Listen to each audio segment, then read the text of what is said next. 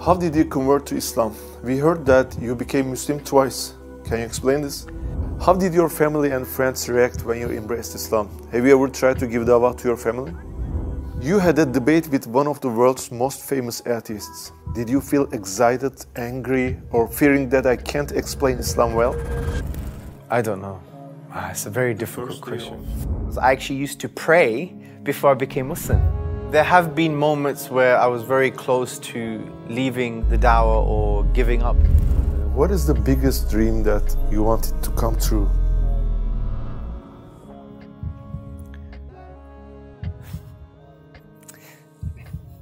The Prophet ﷺ, he said in a hadith,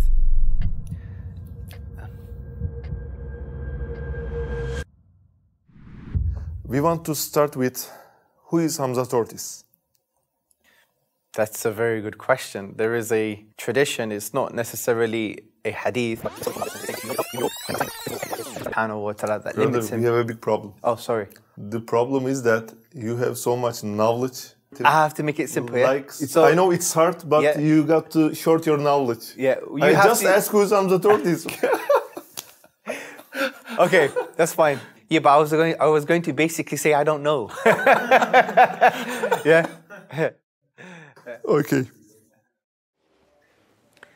Assalamu alaikum, brothers and sisters. While making this video, a lot of things went wrong. This video was edited from the beginning about 3 to 4 times. But alhamdulillah, we have finally managed to complete it. We continue to work with all our might to convey these truths of Islam to the whole world. Just by clicking the subscribe button, you would be giving a huge support to this effort. Let's be a part of this family and let's together walk towards eternity.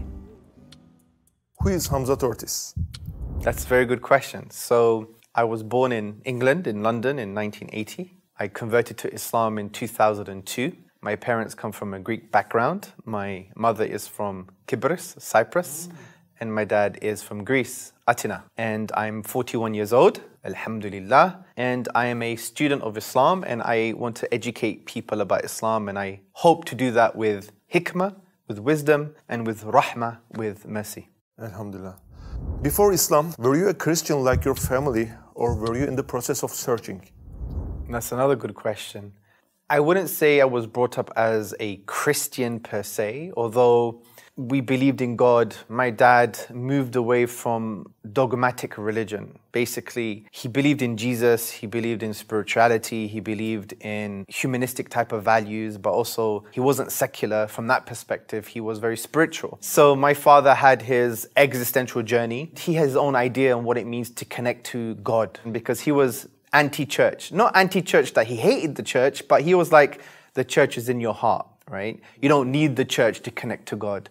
And he had that type of perspective. But sometimes we'll go to Greek church during Easter, because in the Greek Orthodox tradition, Easter is more significant than Christmas. So I wouldn't even consider ourselves as Christian, maybe more like secular, spiritual, humanist types, if that makes sense. How did you convert to Islam? We heard that you became Muslim twice. Can you explain this? Well, that's not entirely true. It wasn't the second time I became Muslim, because in the video, there's a video that's online. It's almost the second time I became Muslim, because there was a period when I became Muslim where I was affected with destructive doubt. But along my journey, I realized that the Islamic intellectual tradition had the answers. So in the beginning of my journey, I was attracted to the values of Islam. I was convinced with the Islamic intellectual tradition, the intellectual foundations of Islam. And I also had an attraction to the values of Islam. And the other thing that helped me become a Muslim was I actually used to pray before I became Muslim.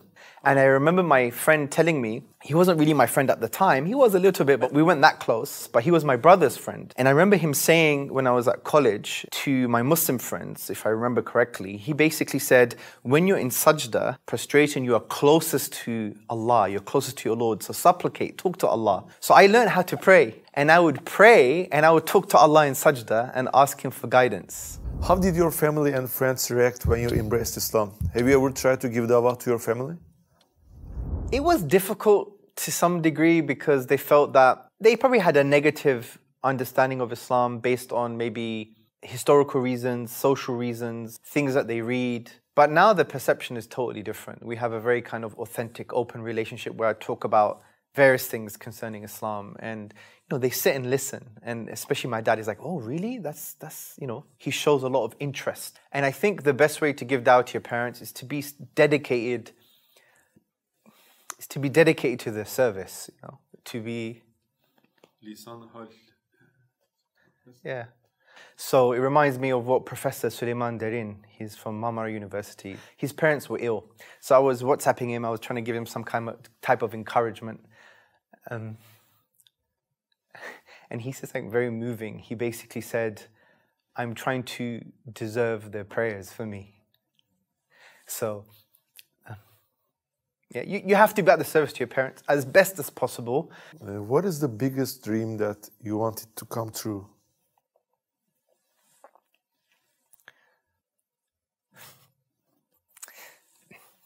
The Prophet ﷺ, he said in a hadith, love for the people what you love for yourself. Love for linnas. This is different from the hadith concerning brotherhood.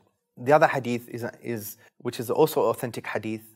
لا يؤمن أحدكم حتى يحب لأخيه ما يحب لنفسه. You won't truly believe unless you love for your brother what you love for yourself. This also means humanity as well. So imagine we show to people, whoever they are, that we're committed to their happiness. We're committed to their goodness. We're committed to their well-being. And obviously the dream is of people closer to you to be happy, including your parents. In this life and in the akhirah. If only they knew who Allah really was, and if only they connected to Allah the way Allah wants them to connect to Him. If that happened, a lot of these things would totally disappear. I remember one moment when I was driving my parents to my house for dinner, and then I took them back. We were talking about different things, and my parents were like, almost bickering, but in a nice way. And I was just naturally saying things about the Prophet sallallahu alaihi wasallam. I say, Mom, chill out. The Prophet Muhammad sallallahu alaihi wasallam, he would say this, and whatever the case may be. And my dad was listening. So it came naturally. It was a natural response to what was going on. And on the way back, he said, the stuff that you told me today, Andrea, I believe this Muhammad sallallahu alaihi wasallam is a prophet. He said those words, right? Because, the ethics and the narrative that was expressing was natural, right? And I do that a lot now, hopefully these days. You plant the seeds. You plant the seeds, and it's Allah's job to decide what He wants to do with that seed. Was there a moment when you said, I can't do this anymore, I'm quitting the dawah? There have been moments where I was very close to leaving the dawah or giving up, if you like. Now, every time, from what I remember, when I tried to do that, Allah gave me something to ensure that I stayed on this path or helped me. There's a few moments, but let me give you one experience. So from what I remember, I was in Pakistan and I was giving lectures at the private universities, and I came back, and I think it was at Fajr time. When after I prayed Fajr, I made dua to Allah. And it was a very specific dua, because in that evening, I was going to have a debate with Professor Graham Thompson at Queen Mary, University of London. And it was on the topic of Islam or atheism, I believe. And if I remember correctly, I was very disheartened with the dawah, meaning I needed a sign. I actually asked Allah for a sign. From what I remember, this is many years ago, but if I remember correctly, it was like, oh Allah, show me a sign for me to stay on this path, that someone today at the debate becomes Muslim.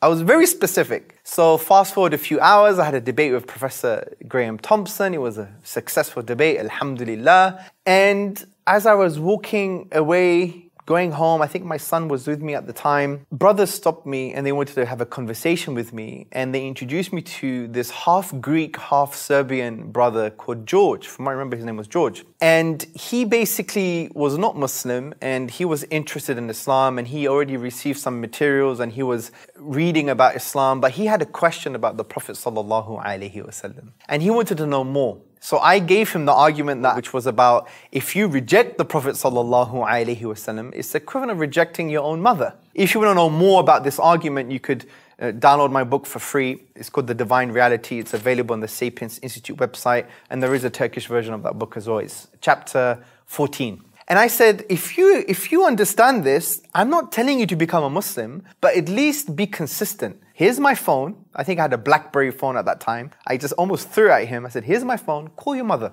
and say that you have to doubt her because now you're not accepting the Prophet sallallahu alaihi wasallam. That's the general gist of that idea. So he basically becomes Muslim.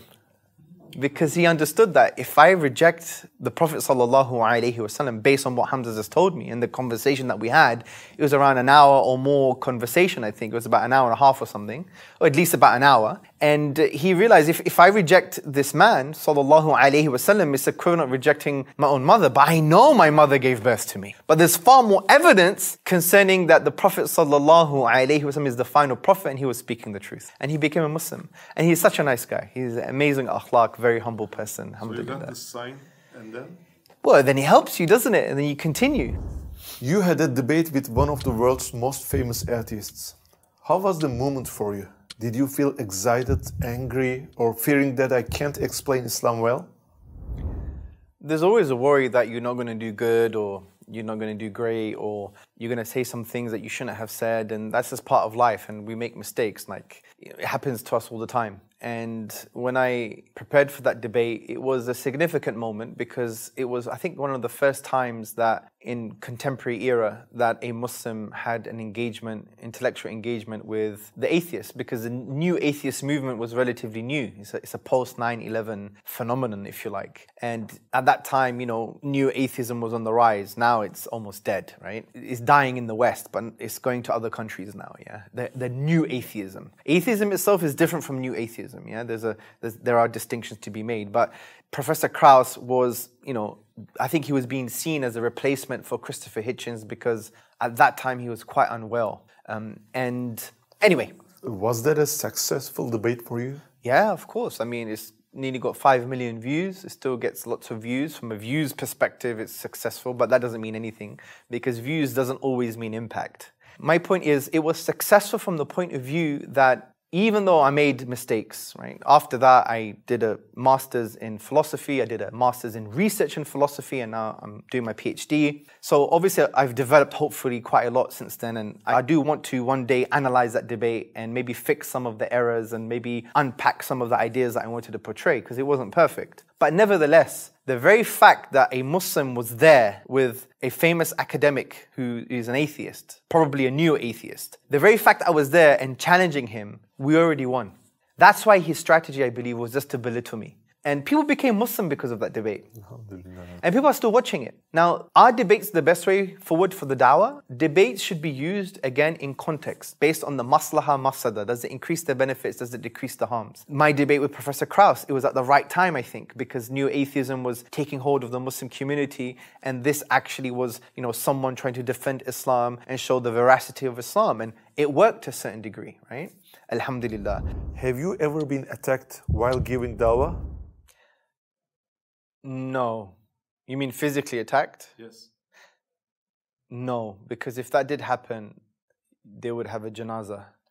No, I'm only kidding. No, but there was confrontational moments. I remember many years ago, I had a conversation with someone from the extreme right wing, and he was trying to belittle Islam and so on and so forth. He came very close to me. I tried to get the best out of him, and at the end, he hugged me. And I think this is something that we should adopt in the dawah. It's creating the best version of that person through the conversation. And this is similar, I believe, to the Prophet ﷺ, the way he spoke to people. He'll get the best version out of people through how he interacted with them. From what I remember, Khalid bin Walid was butchering the Muslims before he became a Muslim. How did he become a Muslim? I think wrote a letter, got someone to write a letter to Khalid bin Walid and say, how can a wise person, such a wise person, how can he not become a Muslim? So do you see, he's elevating the person, he's getting the best out of the person through his expression to get the best out of that person, and they will give you the best results. And this is a very hard thing to do. You have to be very conscious of it, but it really works. So for example, sometimes in a dawah context, someone says, are you allowed to hit your women? Yes or no, yes or no. Or do you believe you should cut the hand? Yes or no, yes or no. And they say, I don't want yes or no, just yes or no. And I'll be like, listen, my friend, I know you're a sincere person. And I know if I asked you a question about what is your views on abortion, yes or no is not going to represent you. So it's not going to represent me. And I know you're sincere, and I know you're here to hear me out and to really engage with me, and I'm really happy you didn't go on Google, but you came to me. And since you're such a sincere guy, I'm telling you, just give me 2 minutes, I'm going to explain this to you. And then they become calm. Say, okay then, no problem. Because what you've done, you've affirmed that they're sincere. You've affirmed that they're such a nice person. Even though they may have come to you with aggression, even though they may have come to you with harshness. But this is what I spoke about earlier, Surah Fussilat Chapter 41, verse 34, good and evil are not the same, repel by that which is better. And if there's any hatred between two people, it will turn to intimate friendship. So speak to people in confrontational situations in a way that gets the best out of them, even though they don't deserve it, even though they're not expressing the best version of themselves. But the minute you do it, you create that personality in the dynamic of the conversation. And if it doesn't work, then obviously you have every right to protect yourself. But you should try your best, because remember what I said earlier before, it always links to principles. Ask the question, what does Allah want from me from this situation? A specific characteristic, for example, Hamza, when you're giving dawah, you're so angry. No, actually... A common criticism. Well, maybe in the past, but in the past maybe 8 years or 5 years, I get criticized for being too nice or too soft. Yeah. They say, where's the lion? We want the lion back, yeah? Now... I'm going to be very honest with you. I feel that if you're always one trait, if you're always aggressive and angry, with all due respect, that is a huge sign of weakness. You could have prayed, read the Quran by yourself, and move on with your life, with your own life. Why did you choose a path like this? I mean, giving dawah. I think it was in line with my personality. When I loved something, I would talk about it. So it's a natural thing. If you love something, you're going to share it. So naturally, if you love Islam, you would want to share it as well. Look, at the end of the day, I have tasted a very sweet mango. I've tasted this mango. If I'm a good human being, I want other people to taste this mango, right? I want to share this goodness that I have. And I've had this experience of sweetness, which is Islam. And if the whole world says to me, no, it's not sweet, I'm not going to believe them because they haven't tasted my mango, right? So you have that sense of confidence because I've tasted it. I want you to taste what I'm tasting. So that's another motivation, that you want good for people. Like if you're a decent human being, you know, you want to be committed to the goodness and guidance of all people. You want people to be happy. And if this is what makes people happy, then you need to give it to people. What's wrong with you? Why are you so selfish? And just to end on this point, the reward is so huge. Think about this. Imagine one person becomes a Muslim because of your work through the will of Allah. One person. That person becomes married. So there's 2 people now. And they have 2 children. So there's 4 people now. And then they get married. And they have 2 children each. Within 1 or 2 generations, you're getting the reward for 10 people. Their salah, the qiyam, the sadaqah, the zakah, the recitation of the Quran, the hajj, the umrah, the good deeds, the sadaqah, and so on and so forth. You get all of that reward just because by giving dawah to one person, you opened 1 or 2 generations of Muslims. It's very important for us to, you know, if you think about the reward aspect, there's nothing more rewardable. It's also, for me, meaningful. Because, you know, what are you going to do? You're going to read Quran, pray, and you're going to be at home, and then you get married, you have kids, you have a job, you get a house, you get a car, then you die. I'm not saying it's a bad thing to do. You could have a very pious life. Do you have an added meaning to your existence? Because Allah says in the Quran, O you who believe, respond to the call of Allah and His Messenger to that which gives you life. This ayah is talking to people who are already alive. So as if Allah is giving you life on top of your life. And for me, there is a sense of added meaning that you're talking about the truth of Islam. So that would be my answer concerning why I do things like this.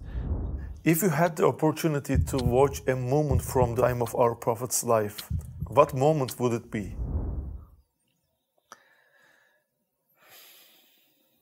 It's a very difficult question.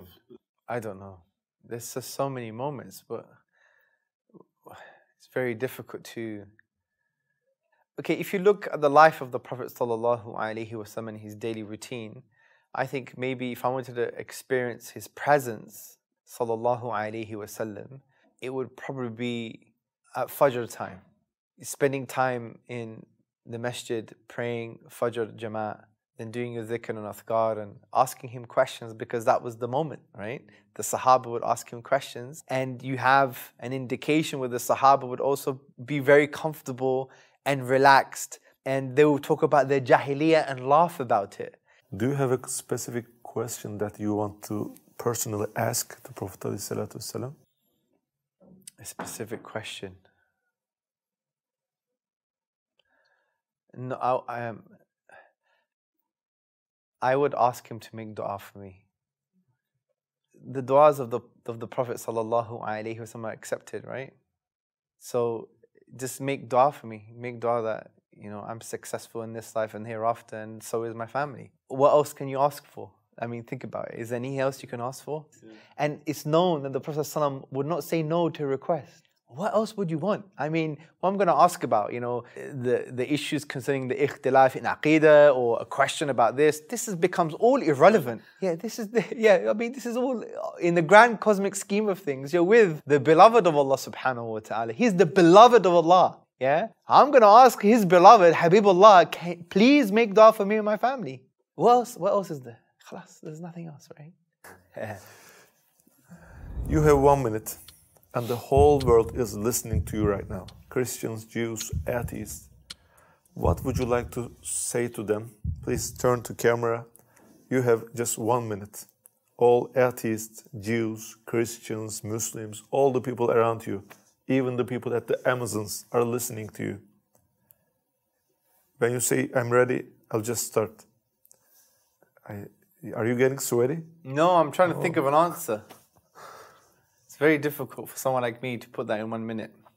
We can't skip this question. You gotta give the answer, brother. Okay. We can wait.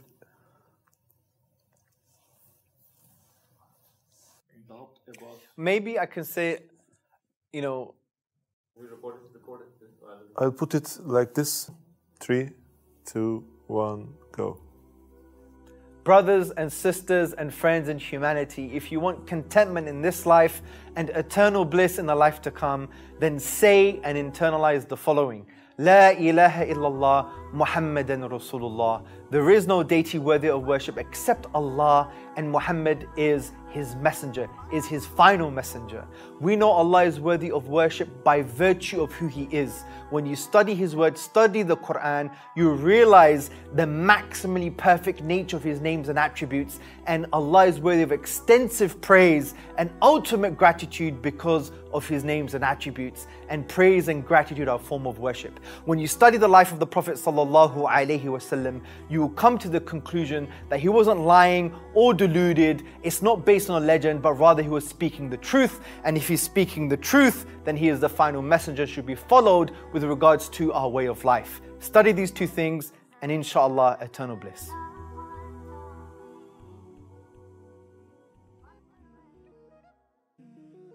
Abi, right now you look like you need a coffee, Abi Jim. I can see it in your eyes. Like lights are on, light is on, no one's at home. Honestly, if you ask me questions, I could be here all day.